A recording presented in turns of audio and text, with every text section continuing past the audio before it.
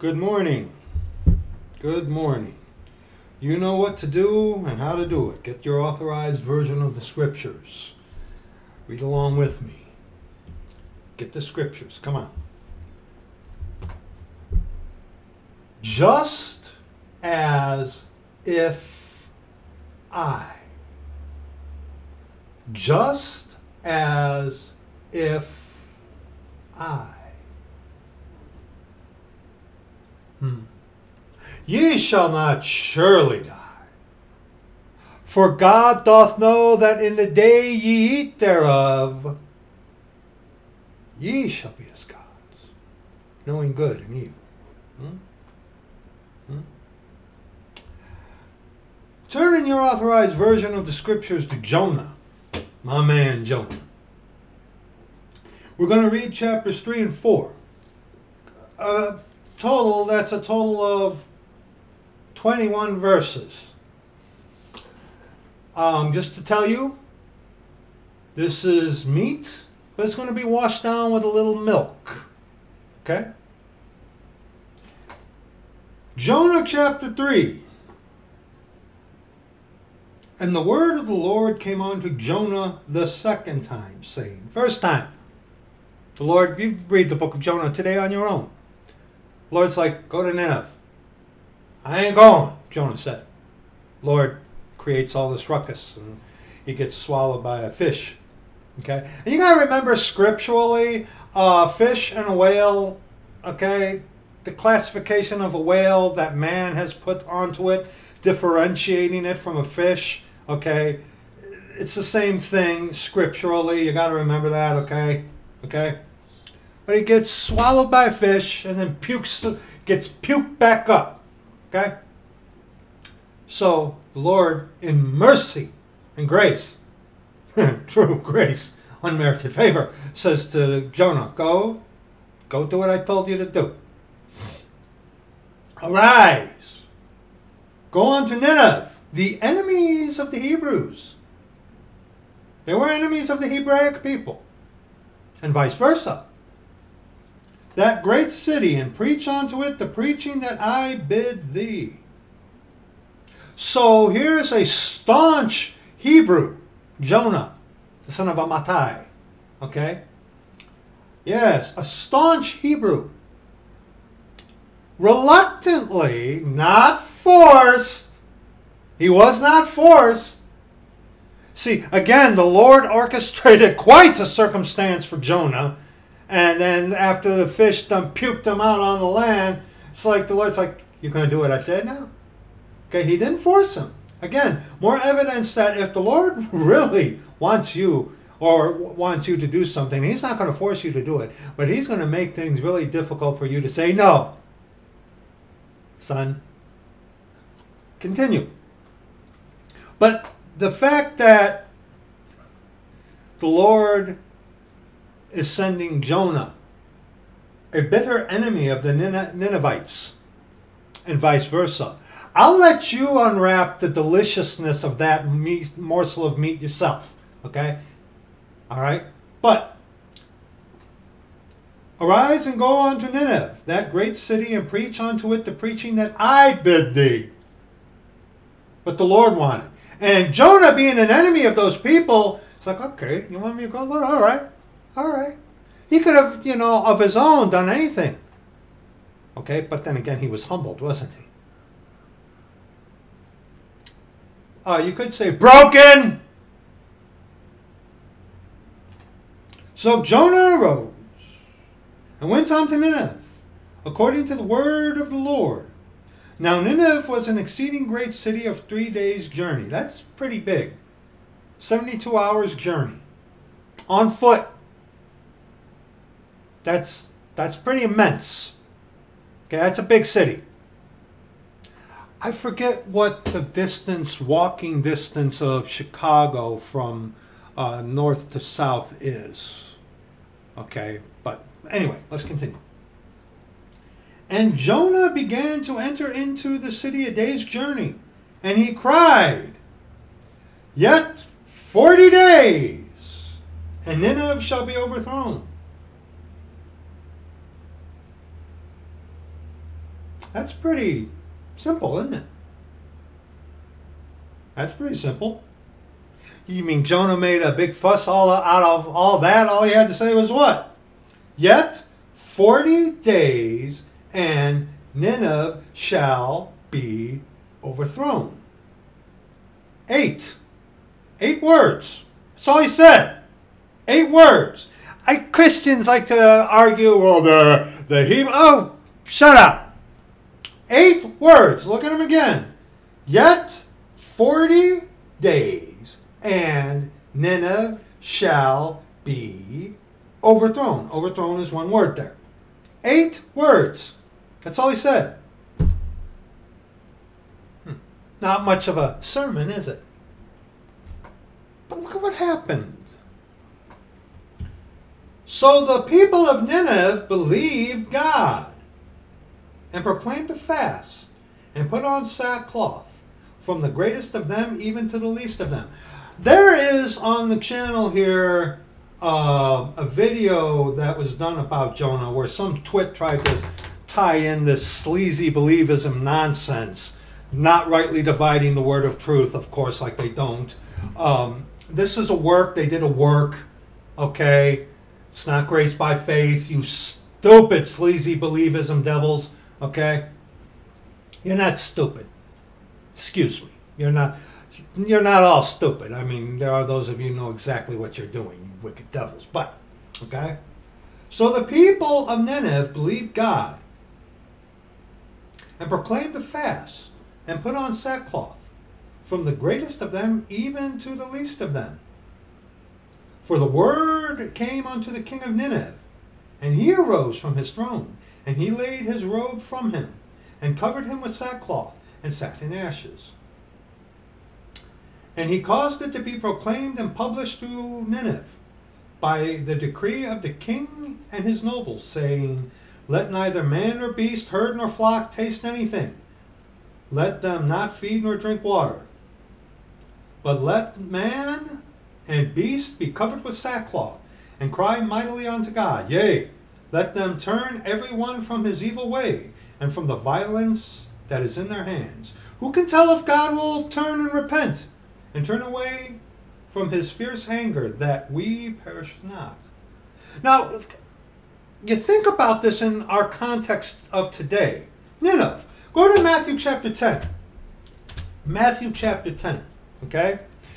These atheists who believe that we evolved over millions and billions and trillions of whatever years ago, and that we were sniveling pieces of snot that came out of water, they will tell you they are progressive, progress. Man is getting better. Are we? No, we are not. Man is getting worse. Matthew chapter 10, verses 14 on to verse 18. And whosoever shall not receive you nor hear your words, when ye depart out of that house or city, shake off the dust of your feet. Verily I say unto you, it shall be more tolerable for the land of Sodom and Gomorrah in the day of judgment than for that city. Sodom and Gomorrah were overthrown like that. Okay? They were not, find it for me, they were not warned. They say, well, you know, Lot preached to them. Okay, I'll give you that. I'll give you that. But a final stern warning before judgment came was not found in the book of Genesis. Yes, Lot was a just man. Yes, he was. Who also offered up his own daughters instead of wanting the men to rape the male angels. Because there is no such thing as a female angel. Okay? But, you know, he handed over his own daughters. And he was a just man. Okay? All right?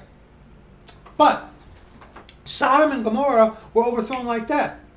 The people of Sodom and Gomorrah would look at what is going on today and be like, oh, that's kind of nice. We didn't even think of that. Because remember, Sodom and Gomorrah, that's where we get the term sodomy. Okay? All right? Yeah, these guys of Sodom, if, you know, seeing what, you know, looking up, seeing what's going on, it's like, Oh, wow. Wish we would have thought of that. But see, that's so wicked, we never even thought of that. And man's getting progressive. Or man's progressive, excuse me, huh? Man's getting better. You're out of your cotton-picking mind, man. What are you doing? Just as if I. Just as if I. Let's continue here. We're reading on the what? 18, excuse me.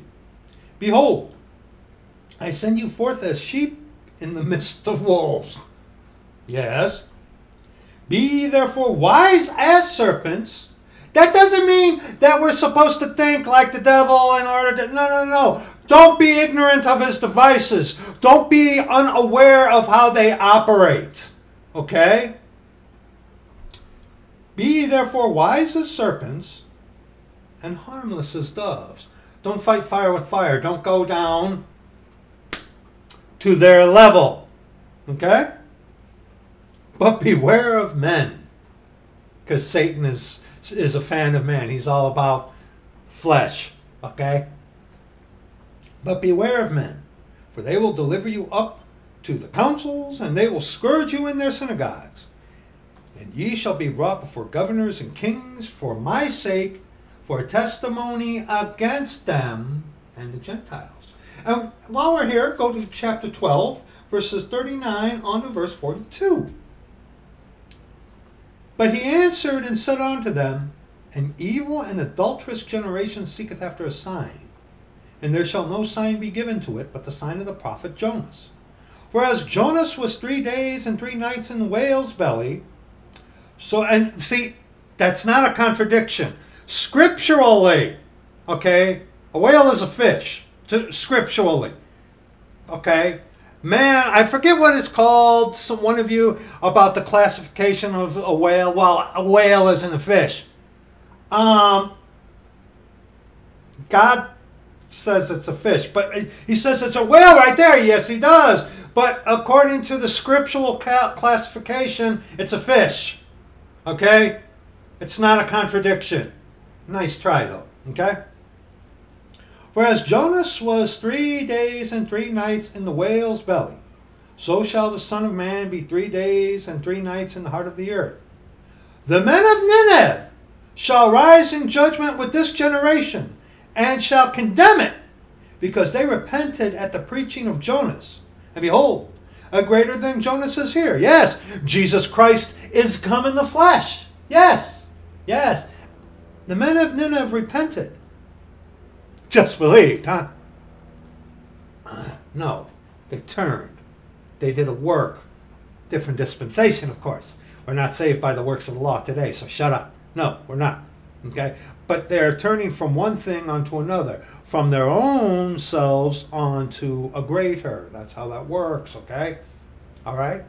Men of Nineveh, who we will see didn't know the difference between their right hand and their left hand, okay? They weren't the brightest. They drank wine out of skulls for our, as far as we know. The sworn enemy of the Hebrews and vice versa. But yet, a Hebrew was sent on to them. Like I said, you unwrap that yourself, okay? Men of Nineveh, sinners, wicked. Look at this today. Evil people of 100 years ago. Look at what's going on today. It's like, we were bad. This is preposterous. Preposterous. Yeah. It ought to be horrifying to you that when we read in Scripture, some like Sodom and Gomorrah, the men of Nineveh, okay, when you put that in comparison to what is going on today, and you think man's getting better. Oh, share what you're smoking. You're crazy, man. You're absolutely nuts. Okay, let's continue. The queen of the south shall rise up in the judgment with this generation, and shall condemn it. For she came from the uttermost parts of the earth to hear the wisdom of Solomon. And behold, a greater than Solomon is here. God was manifest in the flesh. Okay? Yeah. The Mashiach, Jesus Christ, is come in the flesh. God the Father right there. Go back to Jonah now. Let's finish that chapter up. And God saw their works.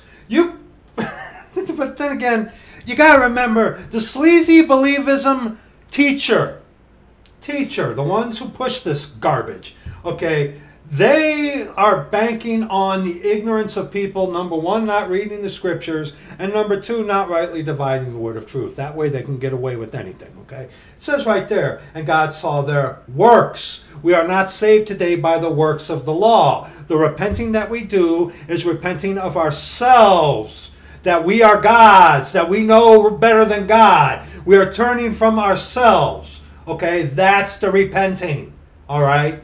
And that is a requirement in order for the Lord to save you, okay?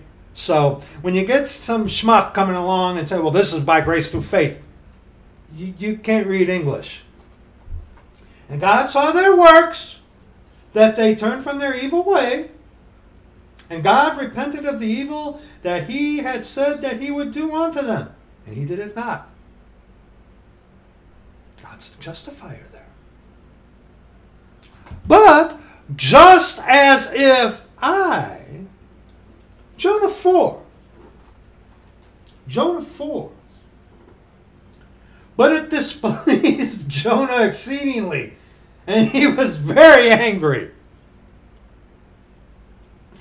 Oh, I love Job. I mean, we're going to read. I love Jonah. Got an attitude. And he prayed unto, now, get this. Get this. Let's read this slowly, okay? Pay attention. Don't look at me. And he prayed unto the Lord. Who did? Jonah. And said, I pray thee, O Lord. Okay. Was not this my saying when I was yet in my country? Did you catch that? Let's read that again. And he prayed unto the Lord and said, I pray thee, O Lord, was not this my saying when I was yet in my country? Did you catch it? Did you catch it? The woman that thou gavest me, she did give me of the tree. I did eat. Keep reading now. Come on. Therefore I fled before unto Tarshish, like Saul. Therefore, when I saw that you weren't coming when you said you were, when I saw the people getting all out of, I'm Bradizing this, went all crazy, I forced myself, and I made an offering. King Saul. I just Bradized that terribly. Okay? I forced myself. Therefore I fled before unto Tarshish. For I knew that thou art a gracious God. Amen. And merciful. Amen. Slow to anger. Praise the Lord. Right, brother? Sister? Right? And of great kindness. Hallelujah. And repentest thee of the evil.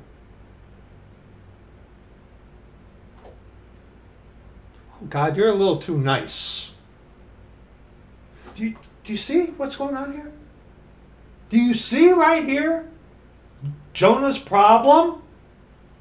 Jonah's in heaven, of course. But do you see what his problem was?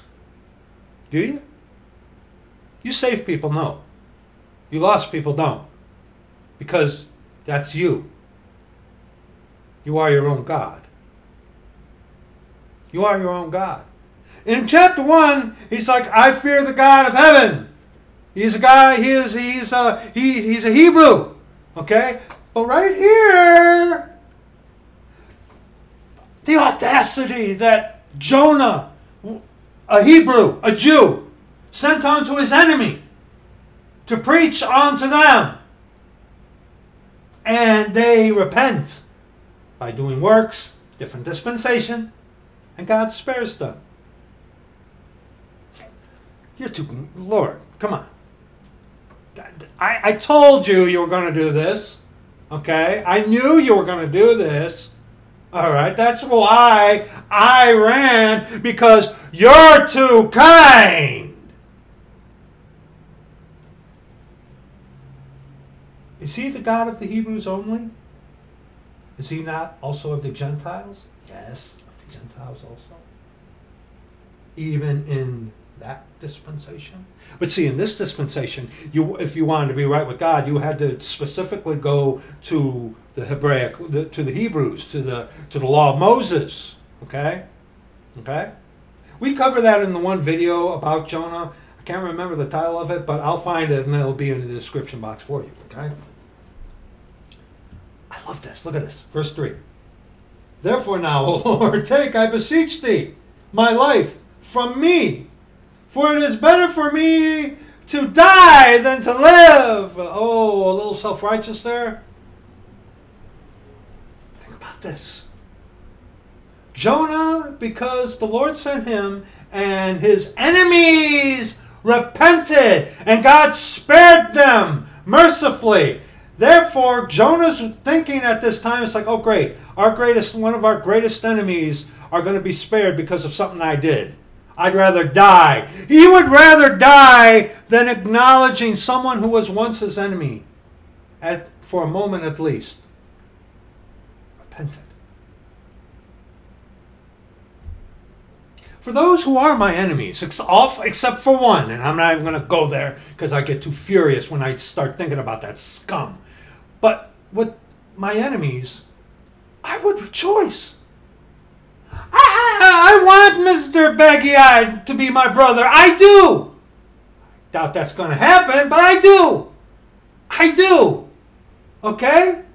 Some of these people, brethren, who are our enemies, could you imagine if they were our brethren? You think like that sometimes? I know the downside of it. I get that, but you think like that sometimes.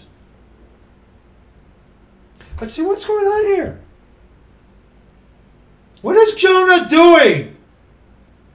Just as if I.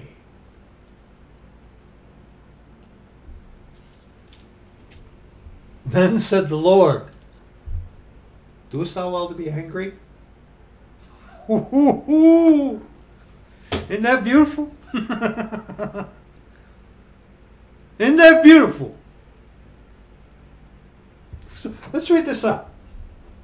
So Jonah went out of the city and sat on the east side of the city, and there made him a booth, and sat under it in the shadow, and sat under it in the shadow, till he might see what would become of the city. It's like, can you imagine? You know, Jonah's attitude, you know, a little puffed up, you know, a little, just as if I, okay, sitting there, oh Lord, I hope you destroy them. I hope they don't. And while Jonah's going through this little thing of his, and the Lord God prepared a gourd and made it to come up over Jonah, that it might be a shadow over his head to deliver him from his grief. So Jonah was exceeding glad of the gourd, the object rather than the one who provided it. The blessing rather than the blessor. You see the connection? How many of these people will rejoice in the blessing rather than the blessor? Okay? All right? You see this way too much with this disgusting Christianity, trying to separate God from his blessing. He is. He is. Jesus Christ is come in the flesh. He is. Jesus is our salvation. Jesus is the redemption of the purchased possession. Jesus is our all. He is God. He is the Father. He is. Okay? He is. And you see Christianity wanting to separate that from Him. Whatever it is. And they will focus on the tangible thing, the blessing that they receive, rather than He Himself. I know you've noticed that. How can you not? Let's continue. But God prepared a worm when the morning rose the next day, and it smote the gourd that it withered. And we're not going to be able to take anything with us when we die. We're not. Okay? Jesus Christ, He is our everything. He is our blessing. You know, it's been brought up to me before by some atheists, and it's a fair question. It's like, okay, it says we're justified by faith, justified by His blood, justified. What are we? Jesus Christ. Okay? Jesus Christ. Yes, we are justified by all those things, but from whence come that justification? From only one. And it's not ourselves. And hence, the vileness of fake grace, sleazy believism. Because while they on the surface say, well, our justification comes from Christ, you talk with, and every single solitary one of them, without exception, some it takes a little bit more creative means, but every single solitary one of these sleazy believists always comes out. They are better than so-and-so. I am saved because of what I did. Every single one of them. Without exception. Every single one of them.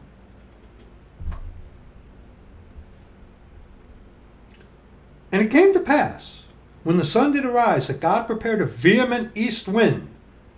The wind boisterous. See, Jonah, he was more focused on the blessing rather than the blessor. You get it? I know you do, saints. And the sun did beat upon the head of Jonah, that he fainted, and wished in himself to die, and said, it is better for me to die than to live. Jonah's attitude, you gotta admit, was pretty, yeah. And God said to Jonah, doest thou well to be angry for the gourd?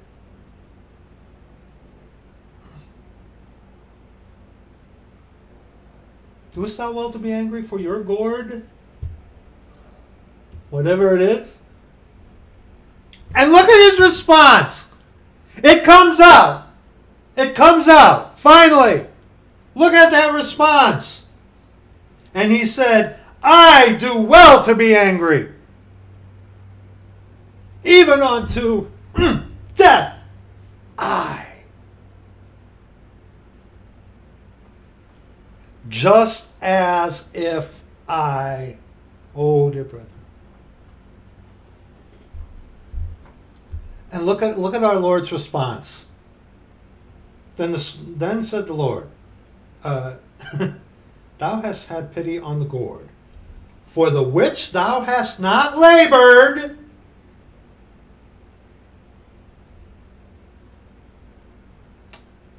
How'd you say you're saved by you just believing, huh? With no turning from your self-righteousness, without being broken, without taking responsibility that he died because of you, huh? And you don't fear him that if he don't save you, you're going to hell. And in that broken state, you don't cry out to him, huh? Those are works to you?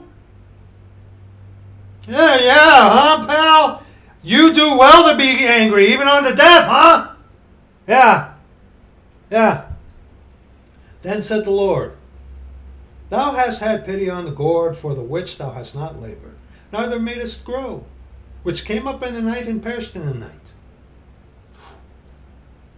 And should not I spare Nineveh, that great city, check this out, wherein are more than 60,000 persons that cannot discern between their right hand and their left hand, and also much cattle? Who was Jonah? Who in the name of Hades was Jonah?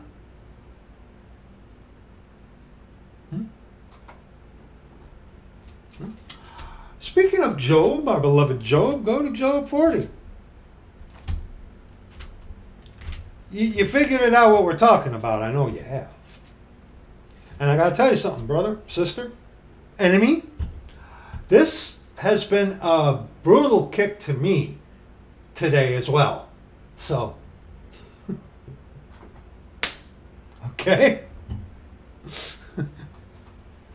Because when you get right down to it, brethren, people, enemy, oh, we can sure come up with all kind of colorful, creative ways to justify anything.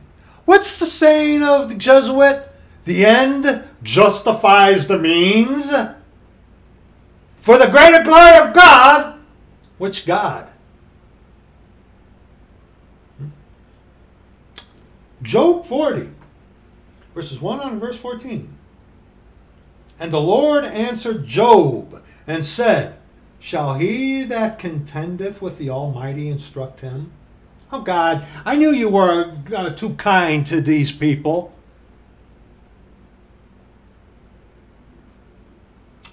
He that reproveth God, let him answer it. God, I believe I'm justified. Are you a good person? We're all good. See, you blow it right there. See, you blow it right there. You blow it. Because you're seeking to hide yourself within a number instead of taking personal responsibility and accountability. Yeah, you blow it right there. You expose yourself for your wicked nakedness right there. Every single one of you, you sleazy believers. Every single one of you. Those of you who are like working like with the Catholic or whatever thing of Christianity you are. Okay? And remember, Christianity is not the faith that was once delivered onto the saints.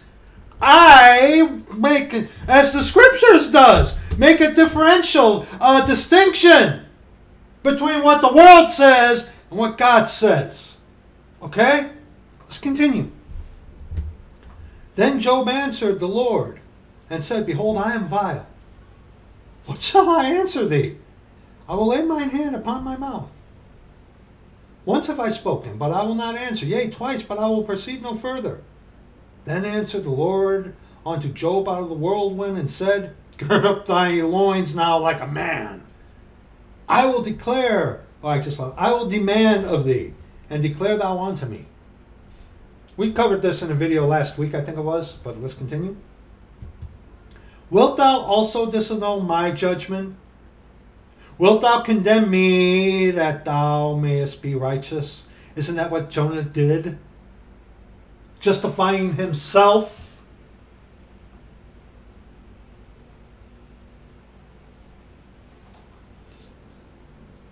Hast thou an arm like God? Well, apparently if you can save yourself.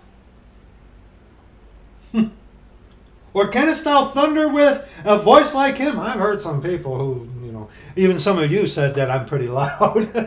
Right? Okay? Deck thyself now with majesty and excellency, and array thyself with glory and beauty. Ooh, kind of like the anointed cherub, which we're going to look at a little later. Okay? Cast abroad the rage of thy wrath, and behold every one that is proud, and abase him. Look on every one that is proud, and bring him low, and break down the wicked in their place. And tread down the wicked in their place. Hide them in the dust together, and bind their faces in secret. Then will I also confess unto thee the then will I also confess unto thee that thine own right hand can save thee. Do you not realize when you take your salvation into your hands, you're calling yourself a god? A god. Ye shall be as gods. You will be like the Most High. But you don't see that, do you? Of course not. Why? Just as if I. That's why. That's why. Okay? John chapter 8. John chapter 8. John chapter 8. Let's look at this. John chapter 8. Am I in the right place? Yes, I am. Verses 30 on to verse 48. This is meat washed down with some milk. Can't handle it? Go away. As he spake these words, many believed on him. Thou believest there is one God, thou doest well. The devils also believe and tremble. Then Jesus said to those Jews which believed on him, now this is a big if ye continue in my word, then are ye my disciples indeed, and ye shall know the truth, and the truth shall you free. Now, even you sleazy believist teachers, okay, you have to acknowledge this, even though you don't rightly divide the word of truth. Did Jesus Christ die, bury, and rise again the third day according to the scriptures yet? Come on, we all know the answer to that. No, he didn't. No, he didn't. So what does that mean? The law is still binding salvifically. Okay? The law was still salvific at this time. Okay? All right. All right, we got to remember that. Okay? And ye shall know the truth, and the truth shall make you free. Jesus Christ, he is the way, the truth, and the life. No man cometh unto the Father but by him. Okay? Some will go to 2 Timothy chapter 2, and if we deny him, he'll deny us. That's not talking salvifically. Okay? If you come to the Lord on his terms, broken, contrite, and in fear of him, call upon his name and he save you, you're once saved, always saved, sealed until the day of redemption. Okay? You can't lose what isn't yours to lose. But you sure can lose the blessing. See, this is the point. You can lose the blessings, but you will not lose the blessor. Okay? You can't, because he dwells within you. See, this is why you have to have your eyes on Jesus rather than focus on the blessing itself. He is the blessing. Okay? So many will focus on the tangible. But see, that comes from the Lord. Don't ever lose that. Okay? Don't ever lose that. Because Christianity has blurred that and makes you the object of your own thing. And what happens? Jesus then is a genie in a bottle to you? Just as if I. Now, look at this. Look at this. Okay? Now, remember, that's a significant if. Okay? All right? Now, dispensationally, doctrinally, this was binding under the law. Because he hadn't died, buried, and rose again the third day according to the scriptures yet. Instruction in righteousness, okay, we're once saved, always saved. Today, we sure can lose a lot of stuff. But we can't lose what isn't ours to lose anyway. Let's continue. Look at this. Then they answered him, we be Abraham's seed. I'll write that down. For a link. Okay? We be Abraham's seed. Just as if I. Look at that. Don't look at me. Look at that. And we're never in bondage to any man. How sayest thou, ye shall be made free? That's Come on, you got to admit, that's pretty blatant self-justification, isn't it? Come on, come on, come on. Jesus answered them, Verily, verily, I say unto you, whosoever committeth sin is the servant of sin. Servants have choices. Slaves don't. And the servant abideth not in the house forever, but the Son abideth ever. Also dispensationally there. The servant abideth not in the house forever. House, the house of God. Before the death, burial, and resurrection. Okay? Eternal security. Once saved, always saved was not under the law. And when you got these devils trying to tell you it is, they're lying to you. Okay? Watch out. But the Son abideth ever. This dispensation today. Once saved, always saved. When you come to him on his terms, not because you boot the door out of the way, who is Jesus Christ, and go up some other way. If the Son, therefore, shall make you free, ye shall be free indeed. I know that ye are Abraham's seed. I know, guys. Come on. But ye seek to kill me because my word hath no place in you. Doth not my word break in pieces like a hammer? Okay, hold your place here. And let's go to the obvious. Hebrews chapter 4. Okay? Hebrews chapter 4. My word hath no place in you. Hebrews chapter 4, verse 12. I was right at it.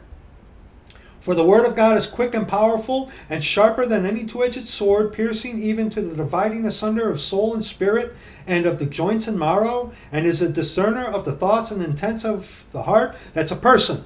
Okay? What do we see? Soul and spirit, and joints and marrow. That's a body. Man is spirit, soul, and body. We're made in the image of God. Okay? Go back to John chapter 8. I speak that which I have seen with my Father, and ye do that which ye have seen with your father. Look at this. They answered and said unto him, Abraham is our father. Just as if I... Oh, but they believed. But yet, they're justifying themselves.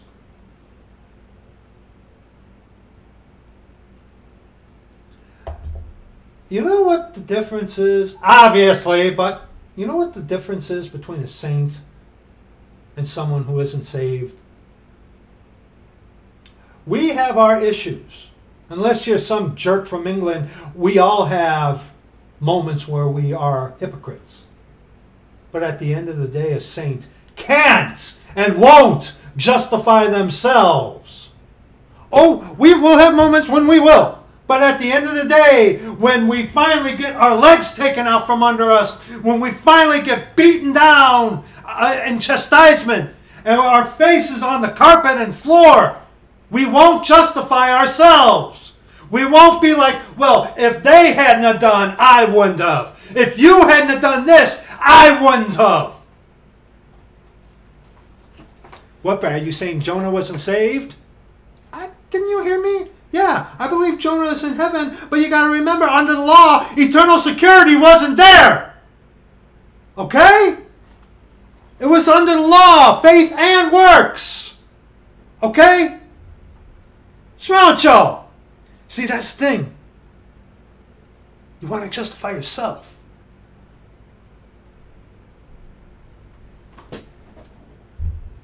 They answered and said unto him, Abraham is our father.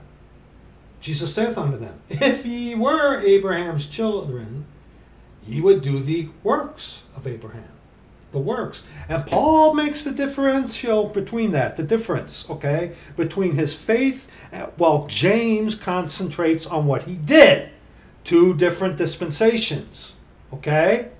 All right? Book of James is written for the Jewish Hebraic people during the time of Jacob's trouble. Okay, but see, these people who do not rightly divide the word of truth like to blend that together. Okay, it's no. Paul is making the difference between the faith of Abraham, while James is making what he did. Okay, during the time of Jacob's trouble, which is again faith and works. Okay? All right? And this, again, come on. Did he die, bury, and rise again the third day according to the scriptures? Come on. No, he didn't. No, he didn't. The law was still binding salvifically. Okay? No eternal security. But now ye seek to kill me, a man that hath told you the truth, which I have heard of God. This did not Abraham. Ye do the deeds of your father. Then said they to him, we be not born of fornication. We have one Father, even God. Justifying their self-just. They believed on the Lord Jesus, right? But all the while, what are they doing? They're justifying themselves. Now, granted, we saints, we have our problems. But, you know, at the end of the day, we may cling to that. And hey, I have a pride problem. Okay? Oh, boy, I have a pride problem. But you know what?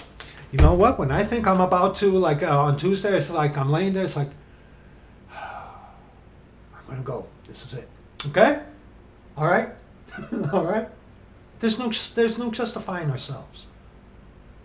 It's the Lord who justifies, not we, not us. And when you go around, well, I just believe, you're justifying yourself. You have no concept of what grace really is. None. None. Hence, fake grace. Jesus said unto them, if God were your Father, ye would love me. For I proceeded forth and came from God. Neither came I of myself, but he sent me. See, he says it right there, of myself. While they in 33, okay, 39, 41, these who believed, but yet justified themselves. Okay? Why do ye not understand my speech? Even because ye cannot hear my word. Faith cometh by hearing, and hearing by the word of God. Ye are of your father the devil. Yes. And the lust of your father ye will do. He was a murderer from the beginning, and abode not in the truth, because there is no truth in him. When he speaketh a lie, he speaketh of his own. I will. Comes from himself. Okay? For he is a liar and the father of it. Which of you convinceth me of sin? What are we reading to? Verse 48. And if I tell you, and if I say the truth, why do ye not believe me? He that is of God heareth God's words. Ye therefore hear them not, because ye are not of God. Verse 48. Now see, in verse 33, 39, and 41. Okay? 30. As he spake these words, many believed on him. Okay? Yeah. While they justified themselves in 33, 39, and 41. What happens? The Lord puts the nail in the coffin. You're fake. Get away. Shut up. Shut up. The devils also believe and tremble. What happens? What happens? Then answered the Jews and said unto him, they turn the tables and they attack the Lord. They turn the tables and they attack us. Every time. Then answered the Jews and said unto him, say we not well that thou art a Samaritan and hast a devil?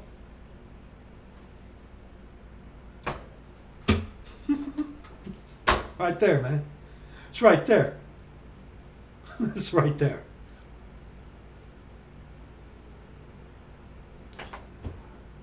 John 19. John 19. Let's look at the epitome now of self-justification. John 19, verses 1 on to verse 15. Let's look at this. Then Pilate therefore took Jesus and scourged him. And the soldiers plaited a crown of thorns and put it on his head. And they put on him a purple robe and said, Hail, King of the Jews! And ironic, he is King of Kings, Lord of Lords. Lord of Lords, King of Kings. Okay? Is he the God of the Jews only? Is he not of the Gentiles also? Yes, of the Gentiles also. Okay? And said, Hail, King of the Jews! And they smote him with their hands. Pilate therefore went forth again, and said unto them, Behold, I bring him forth to you, that ye may know that I find no fault in him. Read Isaiah 53 sometime. Do you good. Then came Jesus forth, wearing the crown of thorns and the purple robe. And Pilate saith unto them, Behold the man. Here he is. When the chief priests, therefore, and officers saw him, they cried out, saying, Crucify him! Crucify him! Pilate saith unto them, Take ye him and crucify him, for I find no fault in him. Look at this. If they had eyes to see, they would have known. But they didn't. Why? Because the Jews answered him, We have a law, just as if we have a law. And by our law he ought to die, because he made himself the Son of God. There it is. Okay? There it is. Self-justification. See, they read the scriptures, but they didn't believe the scriptures. Okay? They thought in just a mechanical reading of the scriptures that they would have life. But see, if you don't believe what you're reading, you're not going to get any life out of it. Okay? And how can ye believe if you seek honor that comes from one another? See, the Spirit of truth, who is the Lord himself, he will lead you and guide you into all truth. Sanctify them through thy truth. Thy word is truth. Why do you think there are so many out there of these devils who rarely use any scripture? And if they do, it's so infinitesimal. Okay? They can get, and some do, will glean across the surface, but they don't go deep. Why? Because they're not of us. Let's continue. Okay? When Pilate therefore heard that saying, he was the more afraid, and went again into the judgment hall, and saith unto Jesus, Whence art thou? But Jesus gave him no answer. Then saith Pilate unto him, Speakest thou not unto me? Knowest thou not that I have power to crucify thee, and power to release thee? Think about who he's saying that to. But look what Jesus says. Jesus answered, Thou couldst have no power at all against me, except it were given thee from above. Therefore he that delivered me unto thee hath the greater sin. These wicked idiots will take this to try to say that God is done with his own people, with the Jews. Heresy. They've replacement placement theology. Okay, they come to this and it's like, well, see, the Jews are done. No. Think of it this way too. I don't hate these poor people who are deceived by the disgusting vileness of sleazy believism. I don't. Because why? It's very appealing to what? The flesh. Of course it is. Of course it is. But the ones who are the proponents of it, teaching this nonsense, you guys, doesn't look good for you. Doesn't look good for you. And from thenceforth Pilate sought to release him. But the Jews cried out, saying, If thou let this man go, thou art not Caesar's friend. Whosoever maketh himself a king speaketh against Caesar. Oh, look at that little manipulative tactic there, which is prevalent in a lot of these devils.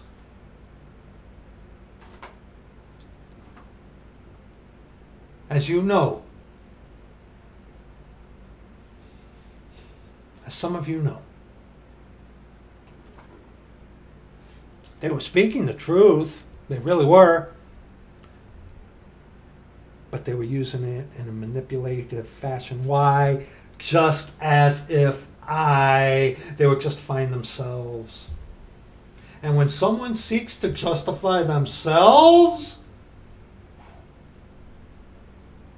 dance like a marionette. When Pilate therefore heard that saying, he brought Jesus forth and sat down in the judgment seat in a place that is called the pavement, but in the Hebrew, Gabbatha. And it was the preparation of the Passover. What are we reading to? 15. And about the 6th hour, and he saith unto the Jews, behold your king. Now, in order to justify themselves, look, they were justifying themselves. We have a law. But the law and everything pointed unto Christ. Okay? And in order to me, the end justifies the means, right? They were, hey, you let this guy go. You're no friend to Caesar, because whoever makes himself a king is an enemy of Caesar. See how this works? See how these people who seek to justify themselves work? And it was the preparation of the Passover, and about the 6th hour, and he saith unto the Jews, behold your king. Look at this, look at this, look at this. But they cried out, away with him! Away with him! Crucify him! Pilate saith unto them, shall I crucify your king? The chief priests answered. The chief priests, the one who pushed this. Not yes, a lot of the common people were led astray by those who push it. Those who are led astray, you're not innocent. You're still going to be, because you're yoked up with them, you're still going to suffer as they do. But it's going to be worse for those who knowingly did contrary. Be aware of that. That doesn't make it any less for you. Okay, but you're warned. But look at this. The chief priests answered, we have no king but Caesar. Now, there are a plethora of verses, and we're just going to touch very few. But there are a plethora of verses that we could go to show, King of Kings, Lord of Lords. But let's go to the obvious. Psalm 2, verses 6 on to verse 12. Yet have I set my king upon my holy hill of Zion. I will declare the decree. The Lord hath said unto me, thou art my son, this day have I begotten thee. Ask of me, and I shall give thee the heathen for thine inheritance, and the utmost parts of the earth for thy possession. Thou shalt break them with a rod of iron. Thou shalt dash them in pieces like a potter's vessel. Be wise now, therefore, O ye kings. Be instructed, ye judges of the earth. The Pharisees had these very scriptures, but yet they denied him. Yes, it was prophesied. Yes. But if anyone should have known, it was the Pharisees, Sadducees, the scribes. But yet, that was the ruling class that influenced the others to lead them astray. Serve the Lord with fear and rejoice with trembling. And they asked, art thou the Son of the Blessed? And he said, I am. And what did they do? Blasphemy, right? Same thing with them on the cross. They're like, Jesus is on the cross. And they're like, hey, come on down, we'll believe you. If the Lord would have come down from the cross, they would have gotten their stones and tried to kill him anyway. Why? Just as if I. Kiss the Son, lest he be angry, and ye perish from the way. And what was the faith which was once delivered unto the saints called the way? It really was. Little stupid had that one right. When his wrath is kindled but a little, blessed are all they that put their trust in him. Hey, we saw they believed, didn't they?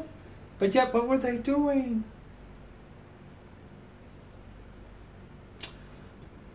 This doesn't mean that we aren't justified for doing what the Lord says.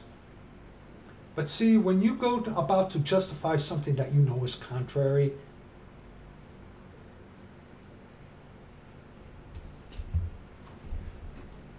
all right? And then John 4, like I said, there are so many to show that who Jesus, King of Kings, Lord of Lords. We're just touching on this. Verses 21 on verse 26 in John 4. Jesus saith unto her, Woman, believe me, the hour cometh, when ye shall neither in this mountain nor yet at Jerusalem worship the Father. Ye worship, ye know not what. We know what we worship, for salvation is of the Jews. What is Jew? That one's got to be, because what is a Jew? According to Scripture, Jew is relegated onto the Hebrew. And the one verse in Esther where many became Jews, okay, that's one verse. Scripturally speaking, a Jew onto the Hebrews. The Jew was given the law. Not those of Japheth or of Ham. Okay? Okay? But the hour cometh, and now is, when the true worshippers shall worship the Father in spirit and in truth. For the Father seeketh such to worship him. God is a spirit. A. Meaning there's another one out there? Yeah. Yeah, at least. Yeah, you take out the A. How are you supposed to know which one is which? Oh, you go to a fella's house and you listen to some guy who has a $100,000 piece of paper on his wall given to him from the Jesuit order. Which say, well, go to the Greek or the Hebrew. Well, shut up. God is a spirit. And they that worship him must worship him in spirit and in truth. The woman saith unto him, I know that Messiah cometh, which is called Christ. The Savior, Messiah, Mashiach, Christ, anointed one. Jehovah saves, Jesus Christ, the anointed one, Christ. When he is come, he will tell us all things. Jesus saith unto her, I that speak unto thee am he. John Hagee it was who said Jesus never claimed to be the Messiah. You're right. He didn't have to. I that speak unto thee, I am he. He did not say, I am the Messiah. No, he didn't. You're right. He didn't need to. Just like when these guys say, well, Jesus never said he was God. You're right. Jesus never said, I am God. All he said was, I am. And that was enough for the Jews to take up the stones and to try to kill him because he called himself the Father. Watch out for these people who do that. It's very subtle. He never said he was the Messiah. You're right, he didn't. He didn't need to. But he acknowledged that he was. Jesus never said he was God. You're right, he never said, I am God. He didn't need to. He said, I am. Okay? Watch out for that one. Watch out for that one. Okay? Now, let's go to the actual bulk of what we're going to be addressing. Proverbs 14. We are going to be reading verses 7 on to verse 13. Go from the presence of a foolish man. The fool says in his heart, there is no God. A foolish man behaves, acts, speaks, as if he says in his heart, there is no God. Go from the presence of a foolish man when thou perceivest not in him the lips of knowledge. Look at verse 7. Go from the presence of a foolish man when thou perceivest not in him the lips of knowledge. Proverbs 1. Proverbs 1. Told you this is meat washed down with a little milk. Proverbs 1.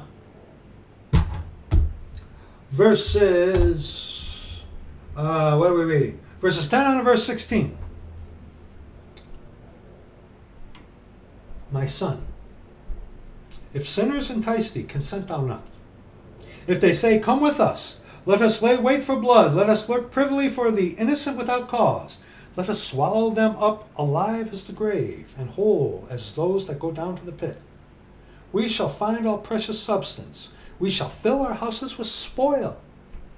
Cast in thy lot among us. Let us all have one purse. My son, walk not thou in the way with them. Refrain thy foot from their path. For their feet run to evil, and make haste to shed blood. Look at verse 7. The fear of the Lord is the beginning of knowledge, but fools despise wisdom and instruction. And by the way, I don't hate them, I despise them. Hate, here's despise. Okay, here's despise. You think you're so clever. The fear of the Lord is the beginning of knowledge, knowing something. But fools who say in their heart there is no God, despise wisdom. And unto man he said, the fear of the Lord, that is wisdom. Okay? All right? While we're at it, Proverbs 21. Proverbs 21. Verses 2 on to verse 5.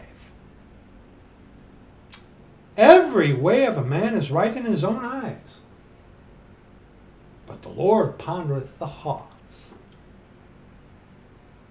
God knows my heart. You're right, he sure does.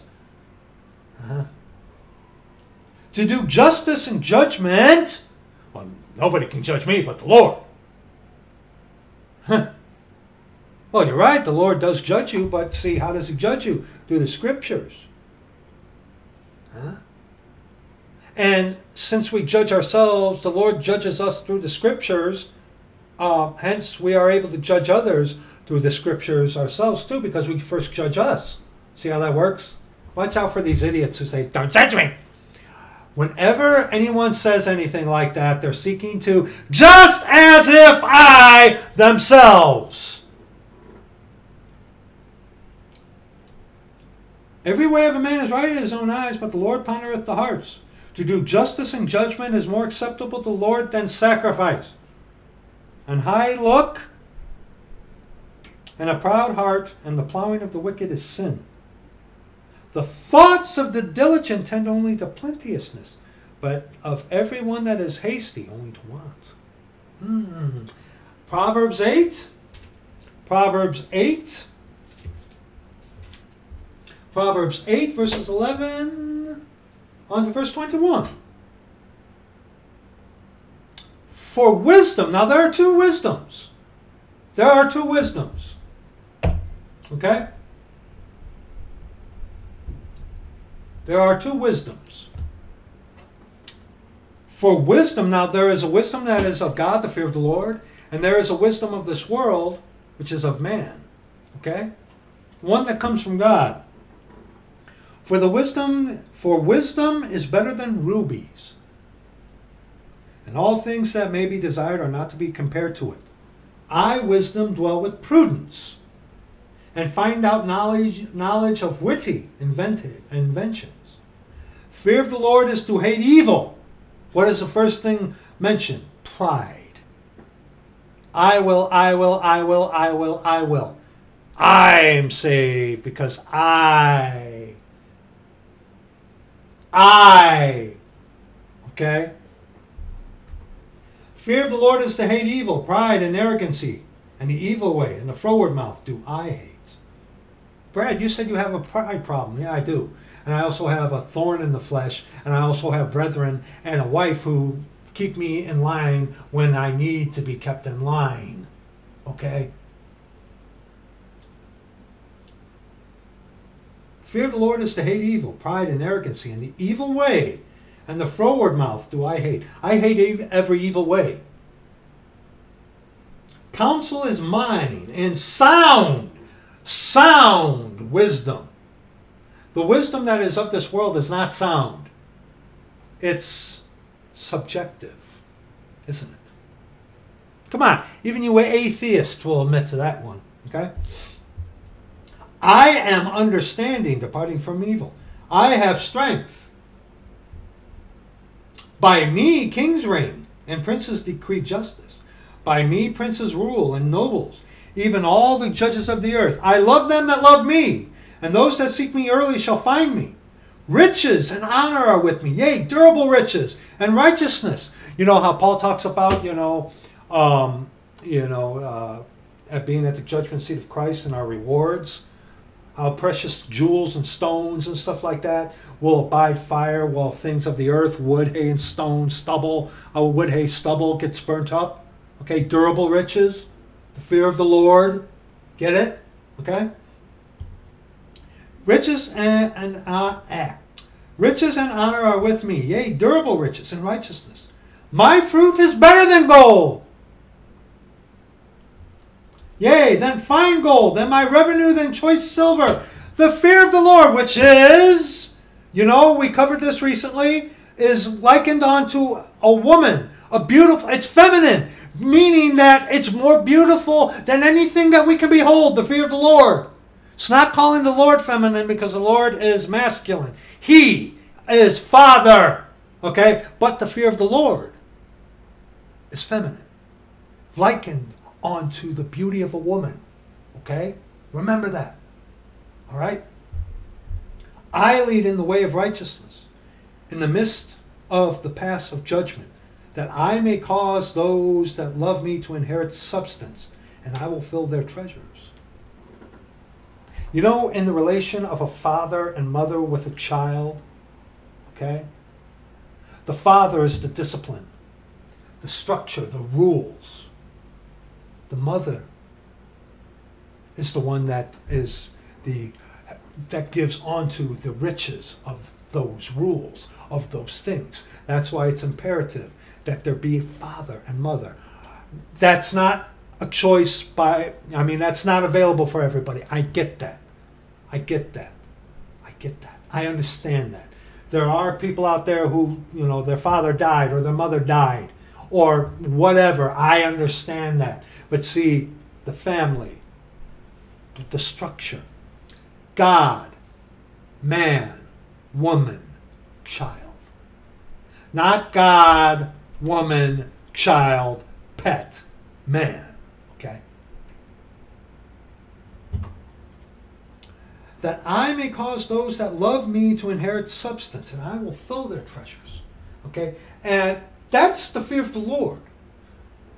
The fear of this world, the fear of man, of course, we go to James. Go to James chapter 3, verses 13. Yes, James chapter 3, verses 13 on to verse 18. Who is a wise man and endured with knowledge among you?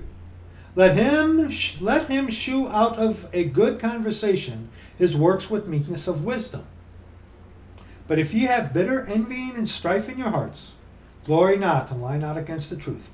This wisdom, see, there are two wisdoms. God is a spirit. There are two wisdoms. The one that comes from God and the one that is what? This wisdom descendeth not from above, but is earthly, sensual, devilish. I'm saved because I just believe. I'm saved because I ate Christ. I'm saved because I'm elect. I'm saved because I'm a Baptist or whatever nonsense. Just as if I. For where the envying and strife is, there is confusion in every evil work. But the wisdom that is from above is first pure, then peaceable, gentle, and easy to be entreated, full of mercy and good fruits, without partiality and without hypocrisy. God, there's no hypocrisy in God. There is hypocrisy in us, unless you're some jerk devil from England, okay? There is hypocrisy in man, but not in God himself and his word, okay? Got to remember, man is fallible. And the fruit of righteousness is sown in peace of them that make peace. Okay? Okay? 1 Corinthians 15. 1 Corinthians 15, 33 and 34. 1 Corinthians 15, 33 and 34. Be not deceived. Evil communications corrupt good manners. Awake to righteousness and sin not. For some have not the knowledge of God. I speak this to your shame. Now see, this isn't a contradiction. Paul, like all the saints, believe in not sinning. But what happens? That which I do I allow not, but that which I do I hate. Sin. You realize we can't be sinless. Sinless perfection is impossible. You want to be sinlessly perfect? You got to be dead and go home to be with the Lord. Okay? All right? But we strive not to sin. Okay? Whereas some out there, just as if because they simply believe, therefore they can get away with anything and say, hey, don't worry about it. And don't lie. You know that's what you do. Where were you guys who were admonishing that guy when he was being used by a devil? Where were you telling him, hey, brother, don't fight fire with fire? Where were all you, his friends? Where were you? No, you were egging him on. Right. Right. Where were you then? And see, Romans 7, any questions about that? That will be in the description box, okay, for you, okay. Paul believed in no sin. So do I. But guess what, Jack? You wake up in the morning and you have this morning, sometime today you're going to sin. Even the thought of foolishness is sin. Okay? Praise the Lord. For his mercy endureth forever. But see, and here's the ultimate thing. Job 9, just one verse, verse 20. Job 9, verse 20. And see, the thing about Job is, under constant duress and wearing of the stones, we talked about this, the Job thing, okay? We talked about this. Job eventually did what? Contrary to what he said here in Job 9, verse 20. If I justify just as if I myself, mine own mouth shall condemn me. If I say I am perfect, I shall also prove me. It shall also prove me perverse. If I justify myself, mine own mouth shall condemn me. If I say I am perfect, it shall also prove me perverse. Well, I don't think I'm perfect. Yeah, but you save yourself because you just believe. Of course, belief is integral. Yes, it is. Yes, it is. But see, you don't want brokenness. You don't want contrition. You don't want the fear of the Lord. You don't want prayer. You don't want calling on the name of the Lord. You skip over all of that. You're justifying yourself. Hence, that's evil. That's evil, man. Proverbs 14, verse 8. The wisdom of the prudent. Prudent, I, wisdom, dwell with prudence, remember? Prudence is a direct result of the wisdom, the fear of the Lord. Where the wisdom of this world, hey, if it feels good, do it. And justify yourself. The wisdom of the prudent is to understand his way. But the folly of fools who say in his heart there is no God is deceit. Proverbs 18. Proverbs 18, 1 and 2. Through desire, a man having separated himself, seeketh and intermeddleth with all wisdom.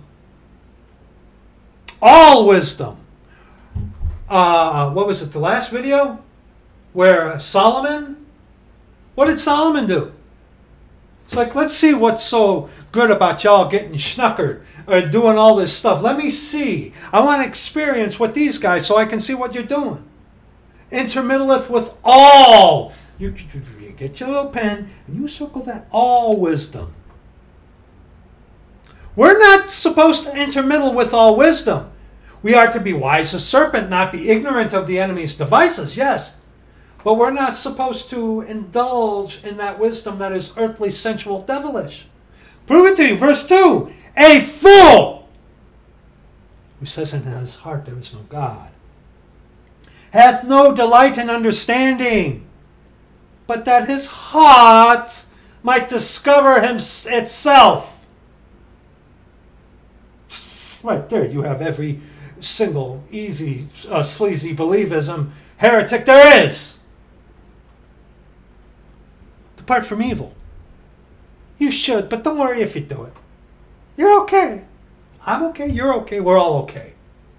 Don't lie and say that's not how it is. That's how you guys put that stuff forth. Indulge. Okay? Oh, okay. And Proverbs 28. Today's the 28th. Okay? This thing about the heart.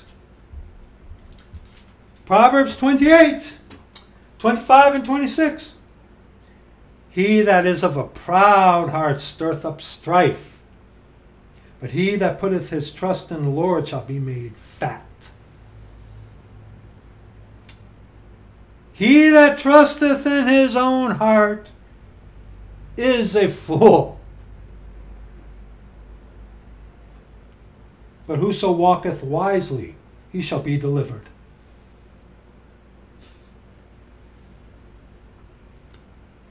See, your salvation is of yourself if you save yourself by your own belief.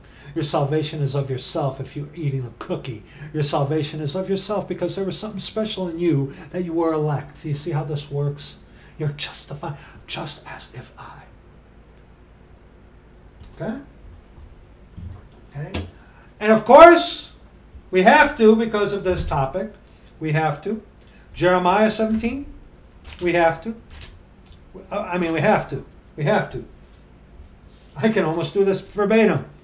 The heart is deceitful and desperate, and the heart is deceitful above all things and desperately wicked. Who can know it?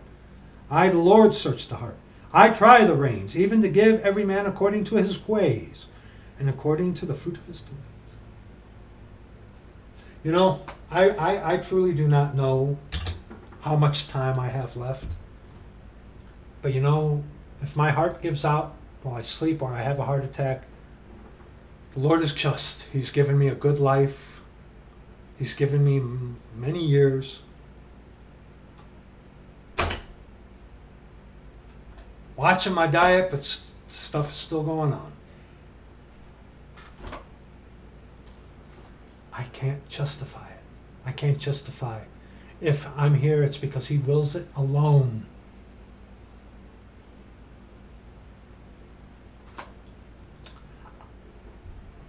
Beloved, my best friend, I'm going to be sending you something in the mail. And I'll talk to you about this at a later time. Something that, in case something happens, is when you will look at it. We'll talk about that later. I just wanted to put that out for you, okay? All right? But see, now here's the thing. We have looked at those who look to justify themselves, and let's go to what those who justify themselves don't want to acknowledge. What is that? Romans 3. The most hated section of Scripture to the sleazy believist. 10 on to verse 18. As it is written, there is none righteous, no, not one. There is none that understandeth, there is none that seeketh after God. They are all gone out of the way. They are together become unprofitable. There is none that doeth good, no, not one. Their throat is an open sepulchre. With their tongues they have used deceit. The poison of asps is under their lips, whose mouth is full of cursing and bitterness. Their feet are swift to shed blood. Destruction and misery are in their ways. In the way of peace have they not known. There is no fear of God before their eyes.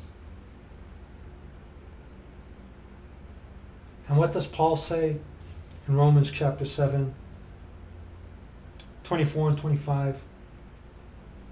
O wretched man that I am, who shall deliver me from the body of this death?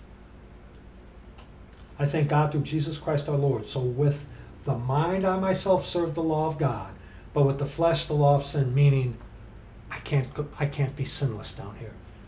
I can't. Romans 7 expository video will be for you in the description box.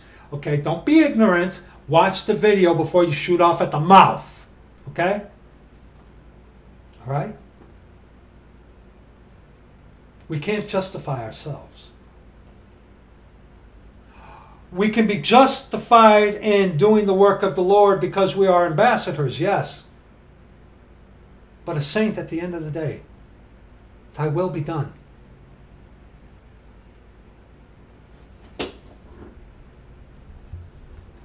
Verse 9 in Proverbs 14. Fools make a mock at sin, but among the righteous there is favor. Fools make a mock at sin. Romans 6. Romans 6. Romans 6. Romans 6. Come on.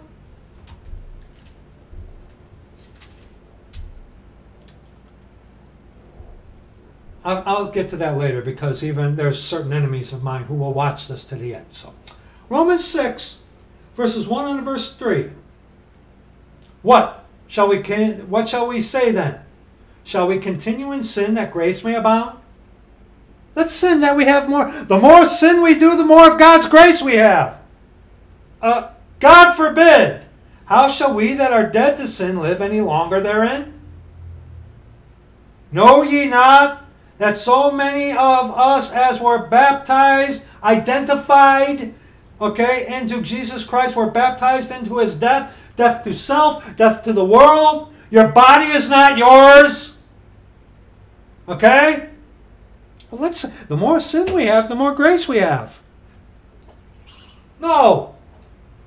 No. Someone newly saved. It's like, well, okay, the more I sin, no. We're supposed to refrain from sin because we're ambassadors for Christ. Okay? All right?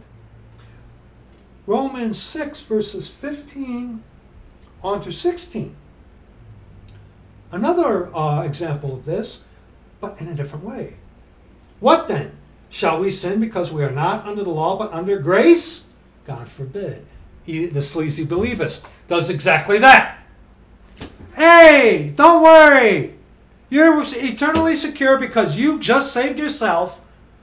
You shouldn't, but don't worry about it. That's why these guys aren't that hard against sin and more are hard against those who talk about godly living. And they call us heretics. Okay? You don't see these guys getting on each other for their foul mouths that they use.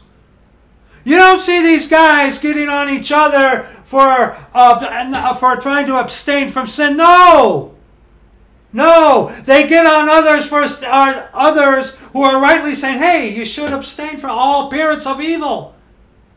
It's like, you're a work salvationist. You're a Pharisee. You're a devil. You go to hell. Okay, pal?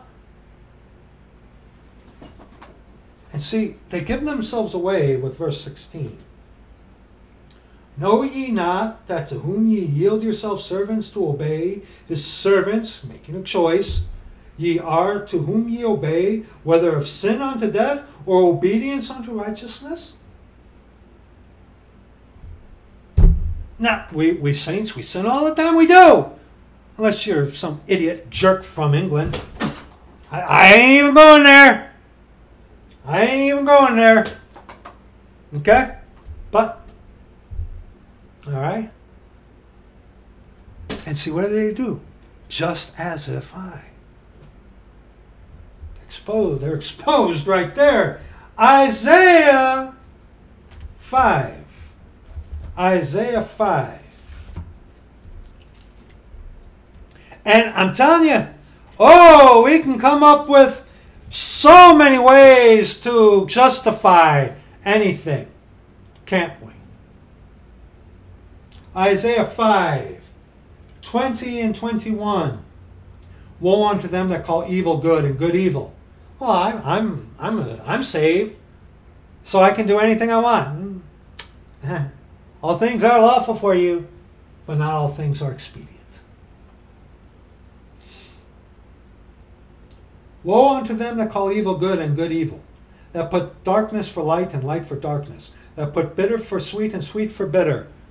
Woe unto them that are wise in their own eyes, and prudent in their own sight. Let's keep reading to verse 23. Woe unto them that are mighty to drink wine, and men of strength to mingle strong drink, which justify the wicked for reward, just as if I, the wicked for reward, and take away the righteousness of the righteous from him. Which are prudent in their own eyes, and prudent in their own sight. Galatians 5. Galatians 5. Galatians 5, 3 and 4.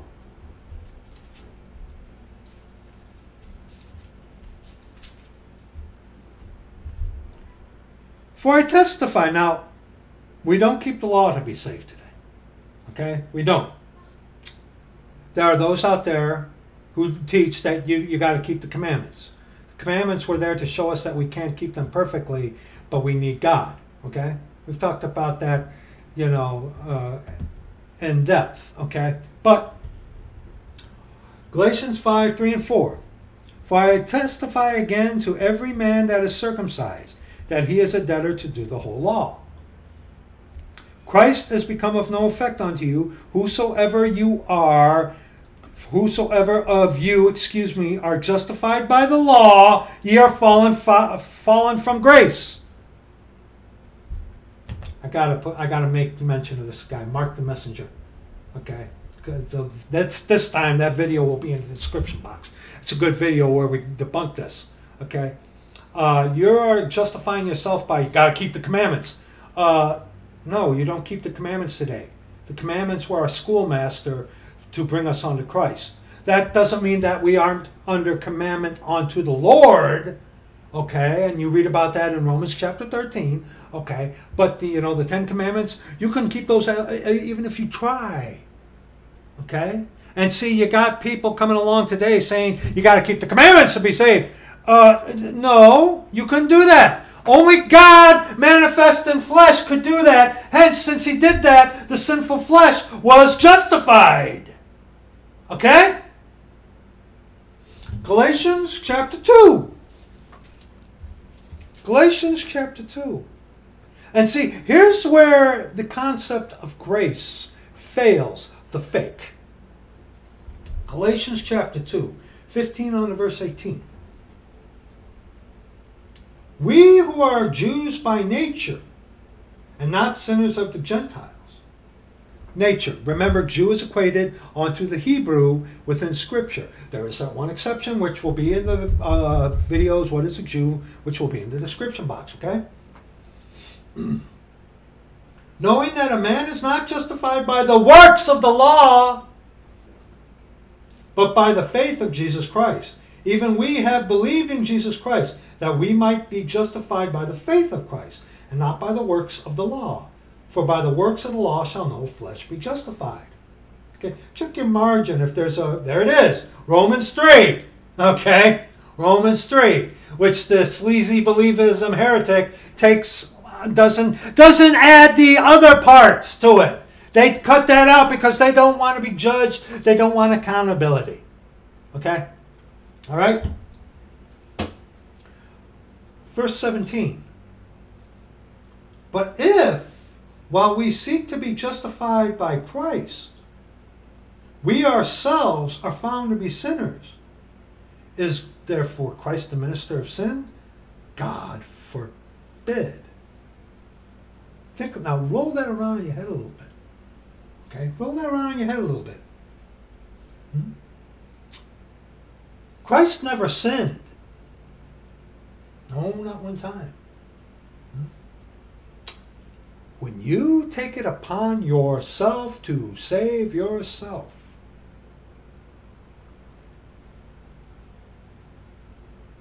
verse 18, for if I build again the things which I destroyed, I make myself a transgressor. Look at those three I's there.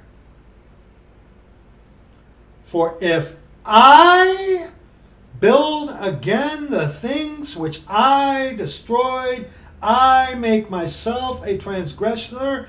But if while we seek to be justified by Christ. Trying to live like Christ, meaning you don't sin anymore. Trying to take the Sermon on the Mount and apply it doctrinally for today. Okay. Christ, Paul talks about this, about the thing of godliness, that he is an example for godliness, being separate. Yes. Okay. But see, when you go to the Sermon on the Mount to try to apply that doctrinally for today, not instruction in righteousness, but doctrinally, what are you? Are you a little Christ? Are you a little God? 2 Peter chapter 2. 2 Peter chapter 2. Just one verse. Just one verse. Verse 22. But it has happened unto them according to the true proverb. The dog is turned again to his male, own vomit again, and the sow that was washed to her, female, wallowing in the mire. How many of these people come to Christ not broken of their self-righteousness and decide that they are saved because they take it upon themselves? And then they go back to their own old ways and justify it. Well, I just believe.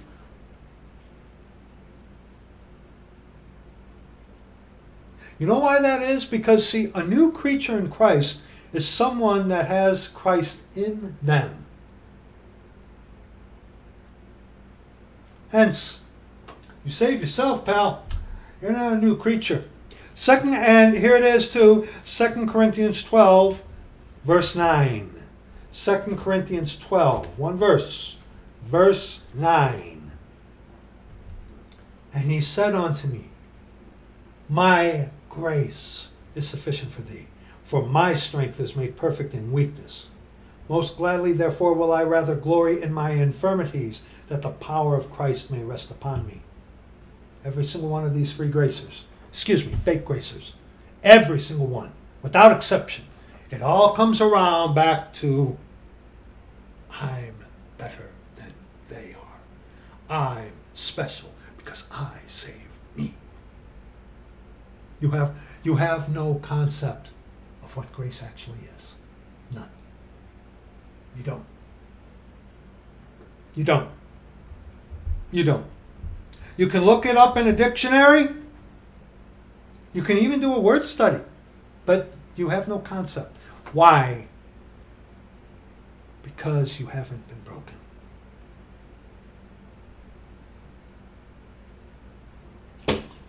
Proverbs 14, verse 10.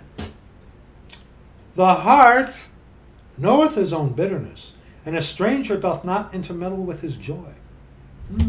Now we've talked on this before, but the heart knoweth his own bitterness. Acts. The heart knoweth his own bitterness. Acts chapter 2. Acts chapter 2, verse 37. Okay. Oh, and you wicked charismatics, water baptism is not salvific, not for salvation today. Be in the description box. Acts chapter 2, not 3, Brad. Verse 37.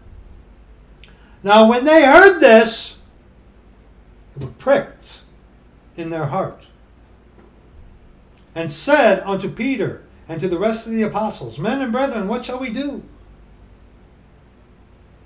Pricked. A little blood comes out.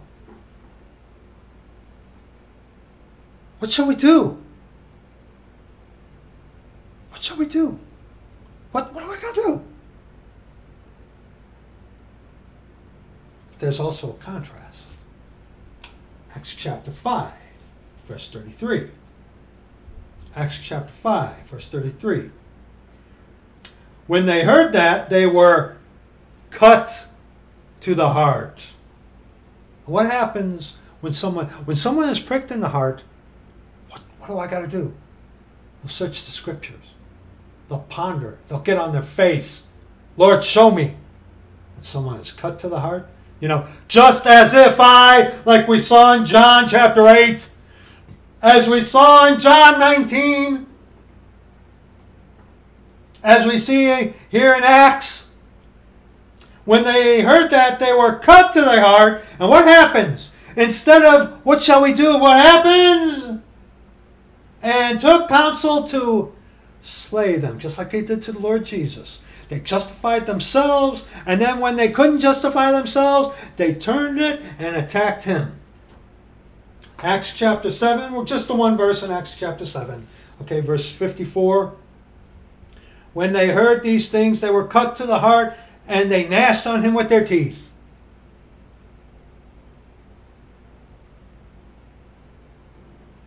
Psalm 69. Psalm 69. A Christological psalm. Beautiful psalm, by the way. Beautiful psalm. Beautiful psalm. Psalm 69, 5 on to 12. Now, I'll point this out to you because there's a shift in this, okay? Like there are in almost all the Psalms, okay? There's where it changes direction, okay? Some have multiple, but in virtually almost every Psalm, there's Psalm 117, that's 2 verses, okay? But, okay, verses 5 on to verse 12. O God, thou knowest my foolishness, and my sins are not hid from thee. Not Christological. Okay, Jesus never sinned. David behaved as if he said in his heart there was no God. Let not them that wait on thee, O Lord, God of hosts, be ashamed for my sake. Let not those that seek thee be confounded for my sake, O God of Israel. The way you serve God reflects him.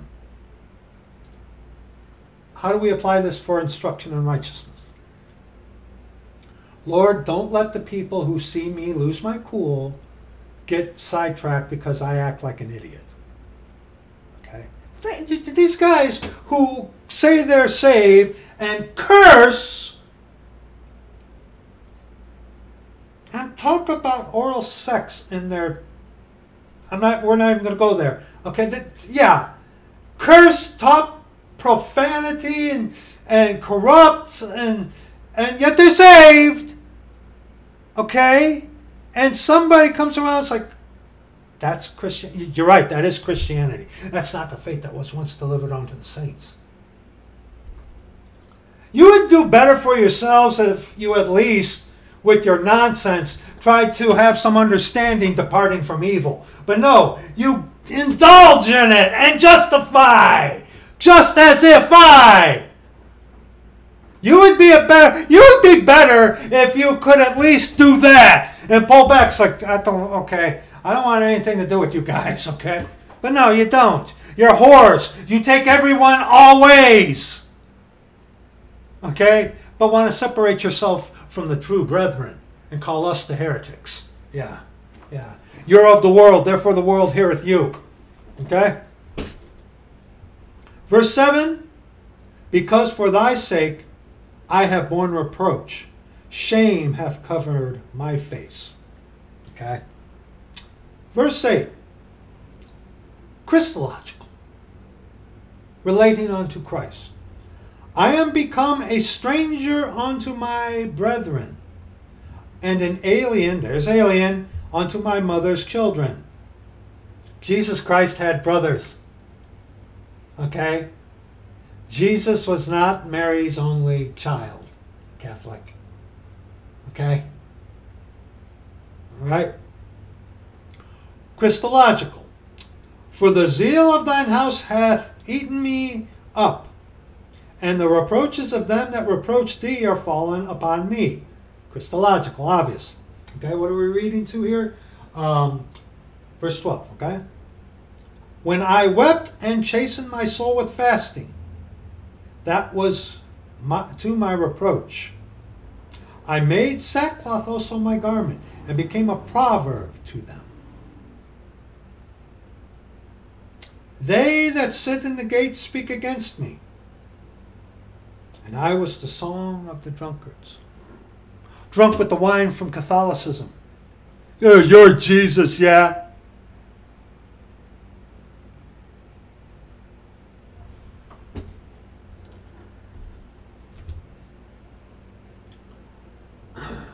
John 7.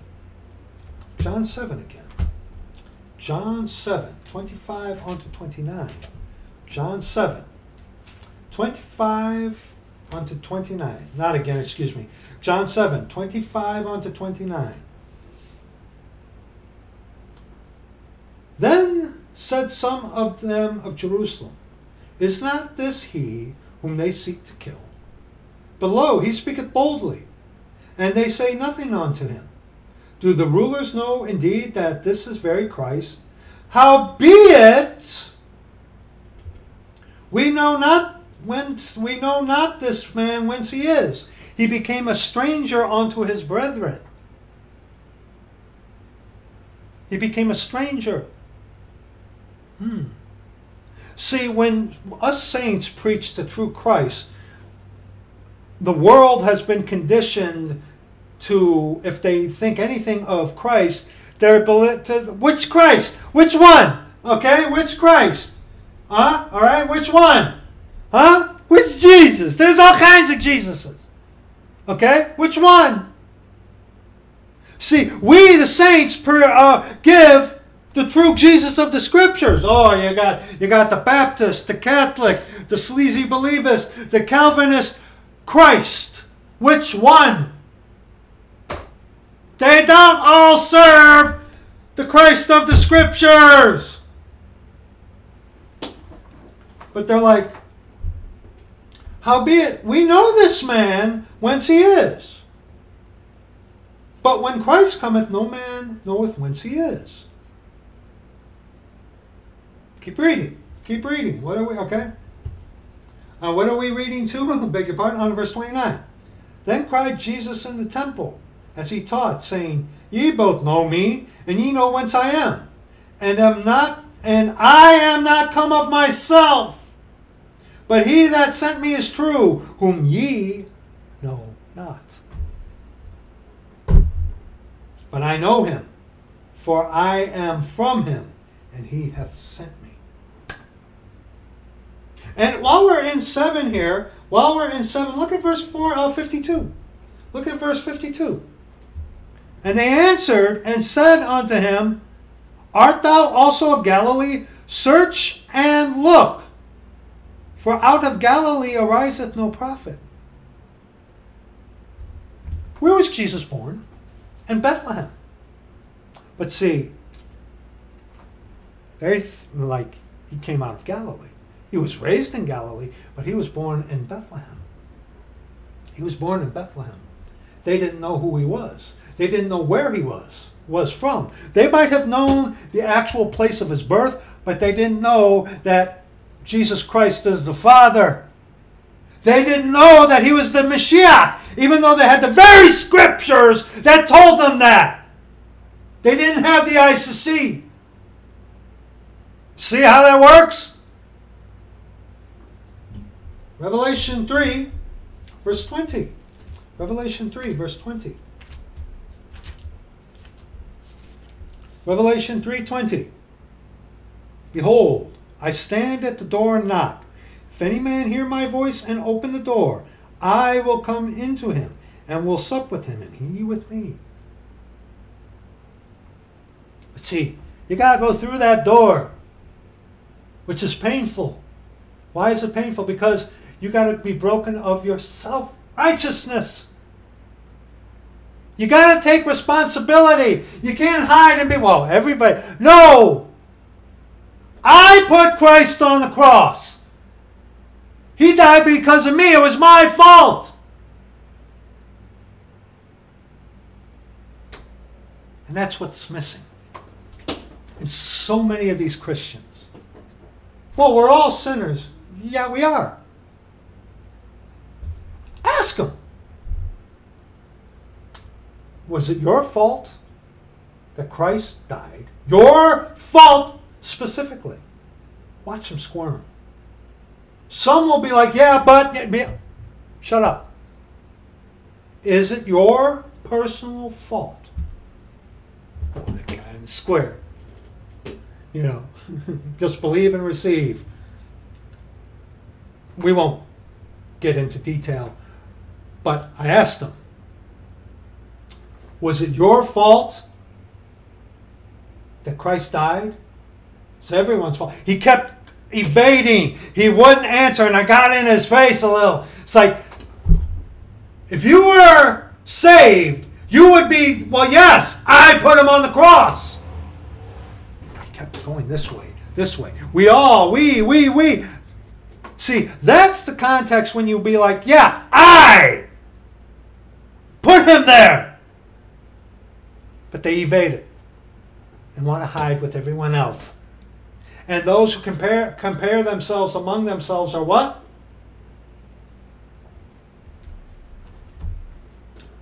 Verse 11 and 12 in Proverbs 14. The house of the wicked shall be overthrown, but the tabernacle of the upright shall flourish. Verse 12. There is a way which seemeth right unto a man, but the end thereof are the ways of death. Romans 6:23. For the wages of sin is death, but the gift of God is eternal life through Jesus Christ our Lord. Proverbs 7.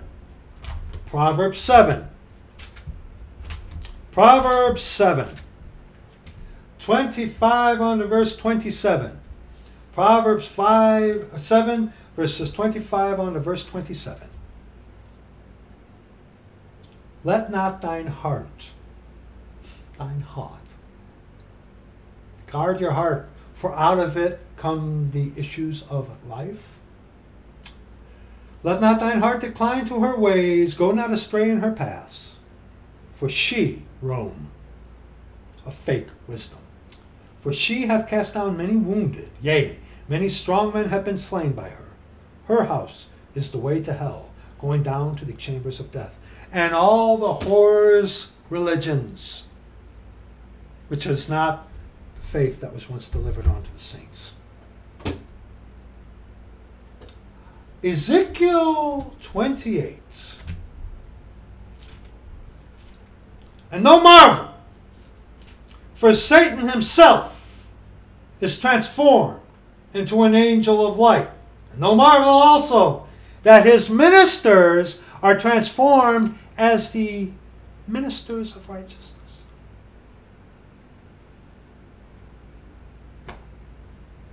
No one can judge me but the Lord. I'm not judging you. Just believe and receive. God has a plan for your life. Where does this come from? Doesn't that sound good? Sounds beautiful, doesn't it?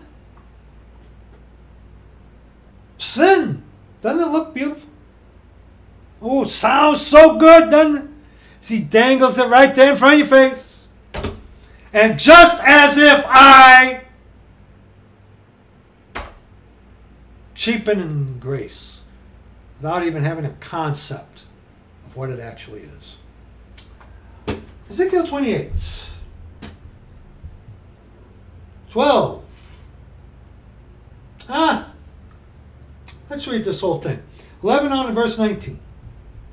Moreover, the word of the Lord came unto me, saying, Son of man, take up a lamentation upon the king of Tyrus, and say unto him, Thus saith the Lord God, Thou sealest up the sum, full of wisdom and perfect in beauty.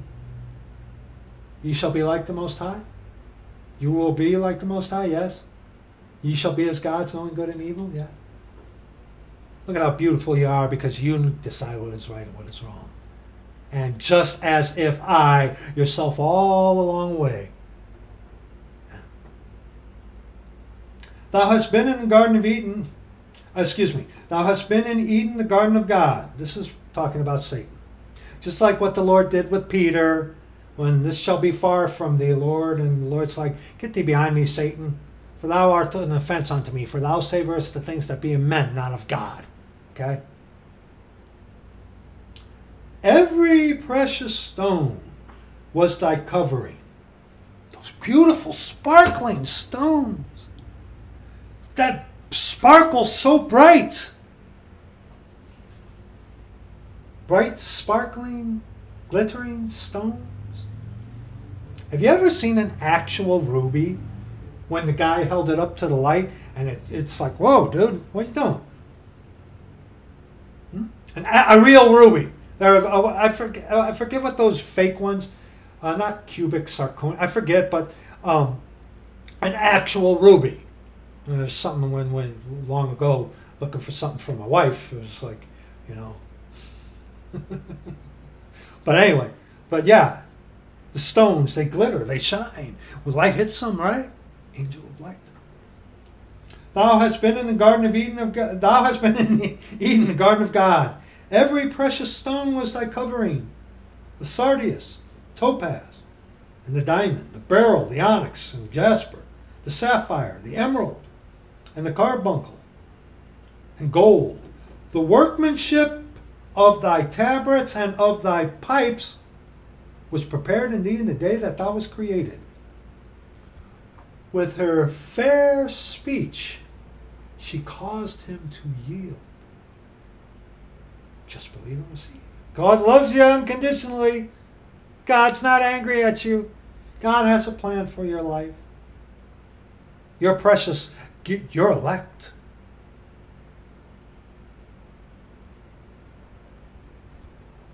Thou art the anointed cherub, and I have set thee so. Satan is a created being. Thou wast upon the holy mountain of God, and thou hast walked up and down in the midst of the stones of fire. Satan has seen God. Satan knows what God looks like. So, why do you think his religions that he comes out with get kind of close to the real thing, but they're so far off? Because he has seen what God is. He has seen who God... Satan knows what God looks like. Okay? Some would argue, so then the depictions of the Roman Catholic Jesus are accurate. No. No. No. Because that's contrary to Scripture. There was no beauty in him that any man should behold him. Okay? You know, Catholicism, Satan's church, wants you to believe that Christ is this effeminate-looking man, you know, so... No. You read Isaiah 52 and 53. That's not this drop-dead gorgeous... But then again, to us saints, Jesus is, you know, precious. But he don't look like a girl. Okay? Thou wast perfect in thy ways from the day that thou wast created till iniquity was found in thee. And of course you read Isaiah 14. I will ascend above the stars of heaven. I will be like the Most High. You wanted to be God. Ye shall be as gods, knowing good and evil. Okay? By the multitude of thy merchandise, they have filled the midst of thee with violence, and thou hast sinned. Therefore, I will cast thee as profane out of the mountains of God, and I will destroy thee, O covering cherub, from the midst of the stones of fire. Thine heart was lifted up because of thy beauty. I've seen some of these women, and even some of these guys who are good looking and they know it and they'll let you know it themselves, turn out to be the most rancid individuals you have ever, you know. I don't want to be blind, but you know, sometimes people who can't see are at an advantage because they can judge not for what they see first, you know. Fanny Crosby, thank you, brother. Right? Okay. Thine heart was lifted up because of thy beauty. Thou hast corrupted thy wisdom by reason of thy brightness. Because he was puffed up. I will cast thee to the ground, earth. I will lay thee before kings, that they may behold thee. And you see that in, what is that? Revelation chapter 19. Okay? Thou hast defiled thy sanctuaries by the multitude of thine iniquities, by the iniquity of thy traffic. And there it is. There's the reference for Revelation 18, right there in my margin here. Okay? Therefore will I bring forth a fire from the midst of thee. It shall devour thee, and I will bring thee to ashes upon the earth in the sight of all them that behold thee. How can only a devil working for the Vatican would say that Revelation 17 and 18 is America? Okay, watch out for that. Verse 19. Oh, wait. Let's read 18 again. Thou hast defiled thy sanctuaries by the multitude of thine iniquities. By the iniquity of thy traffic, therefore will I bring forth a fire from the midst of thee. It shall devour thee, and I will bring thee to ashes upon the earth, in the sight of all them that behold thee. All they that know thee among the people shall be astonished at thee. Thou shalt be a terror, and never shalt thou be any more. By the time some of these people who wake up and realize they've been deceived, it'll be too late.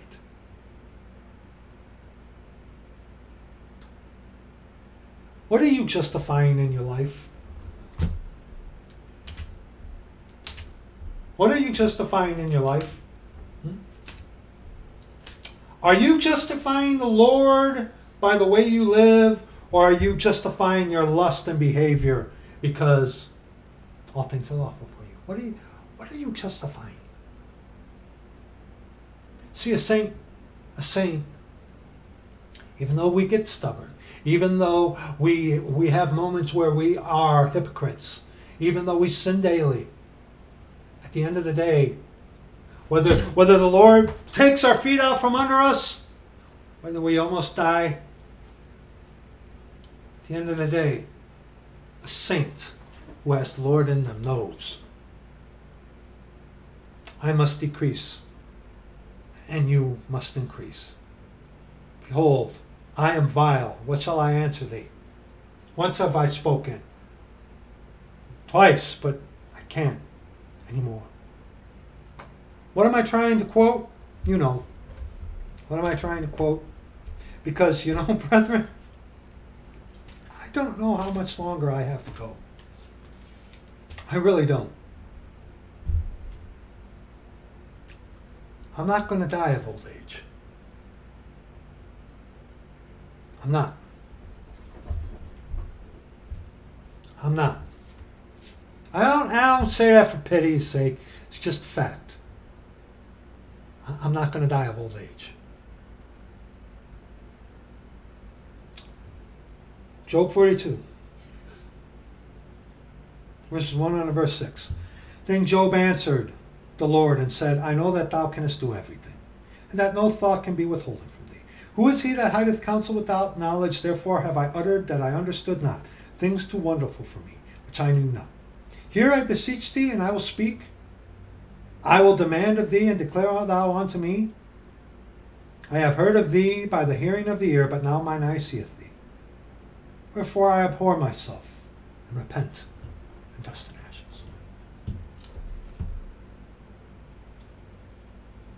ashes.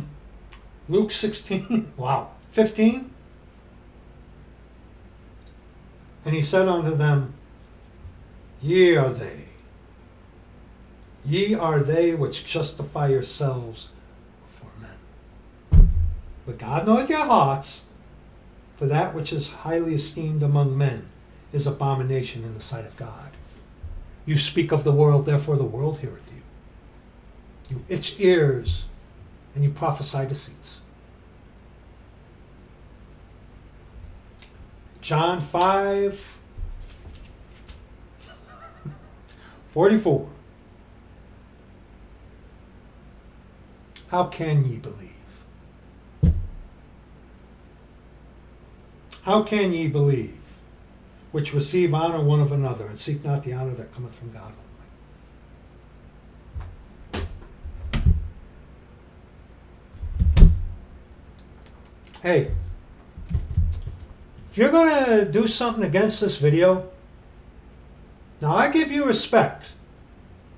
I hope you're not going to disappoint me. Hey, you make it this far. At least put the link for this video in yours. Unedited. Like some people do, who will put a link, but yet they'll mess with it. Put the link for this video in yours if you're going to attack it. Hey! You know, ever since the stupid head video that I did, the Lord's like, you know, Brad, if you're going to do a video like that, you should also put the link for the video themselves so they can see it themselves too. And you're right. You make it this far, at least have the stones to put the link for this video in yours. Unedited. Okay? That's going to be it for this video. I got to tell you something, brethren.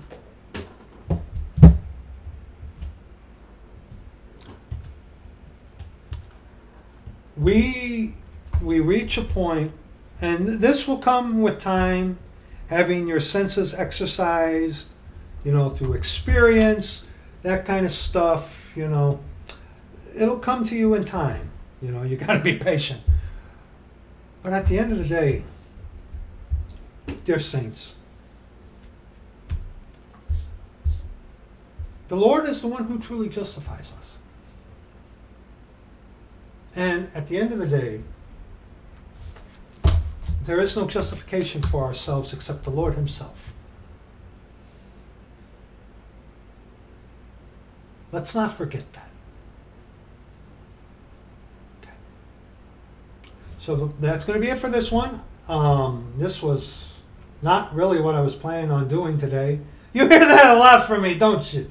Yeah, because this is not of me. I don't know how much longer I got. I really don't. Tuesday I got up at like... I forget, it was like 2.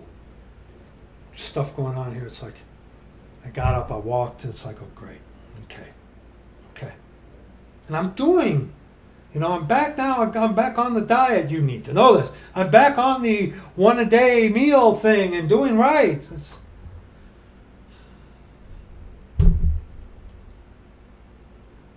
If I knew that I was going to live this long, you youngins out there, watch how you live. Watch what you do to your body.